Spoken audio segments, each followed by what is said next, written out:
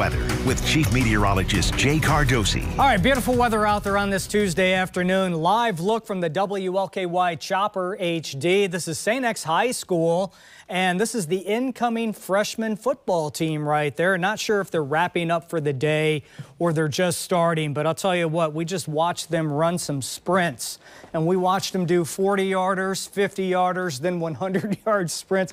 I remember those days. It's like, oh man, coach, come on, give me a break. Well, that's what they're going through. At least the weather is beautiful out there. We've got that nice breeze, low humidity, temperatures pleasantly warm, 80 degrees, the official high, morning start of 55. Outside right now in town, and even 80.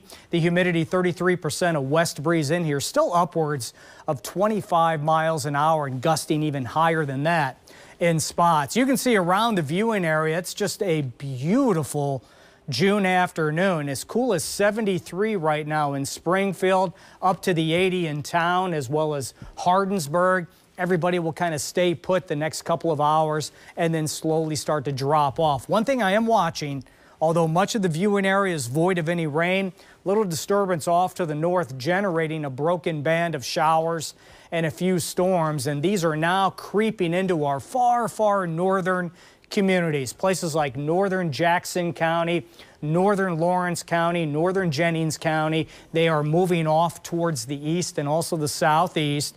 And the best chances for a few showers the next couple, 3 hours, again, are far north and northeastern communities. I think the metro stays dry, points off to the south. It's going to be a beautiful evening with the exception of that shower chance well to the north. All right, you can see what's happening here.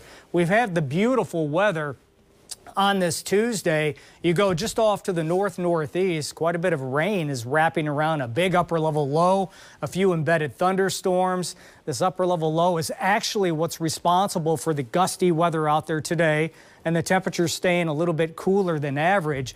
But this thing is finally getting a kickoff towards the east and also the northeast. That's why temps over the next couple, 3 days will start coming up.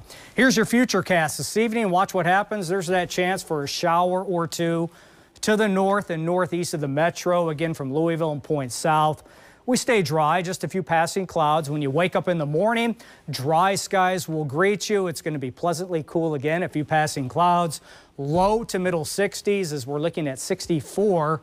A start time temperature in the metro. And I do think we'll see quite a few clouds from time to time tomorrow. It won't be the world's brightest day, more clouds than what we had today. And there's even going to be a slight chance for an isolated or a stray shower. Most will stay dry, but there will be that threat with these clouds rotating through. Otherwise, temperatures comfortable again, as we'll be a little bit below average. Easy on the pocketbooks, upper 70s and low 80s. For your Wednesday, as we're looking at 83 in town for tomorrow afternoon. Here's the forecast in detail. Take you through the evening. Partly cloudy, breezy. A couple of showers to the north and northeast of the metro. 70s will transition back into the 60s. Your detailed 12-hour forecast for tomorrow. We start out at 64. We climb into the mid-70s by lunch hour. Tomorrow's high right around 83. And again, can't rule out an isolated shower. Most will stay dry, and I do think everybody will be dry Thursday and Friday, middle and upper 80s.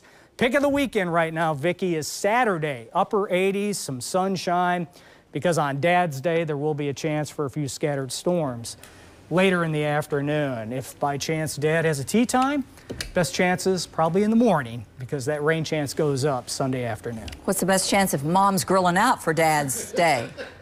1000% right now.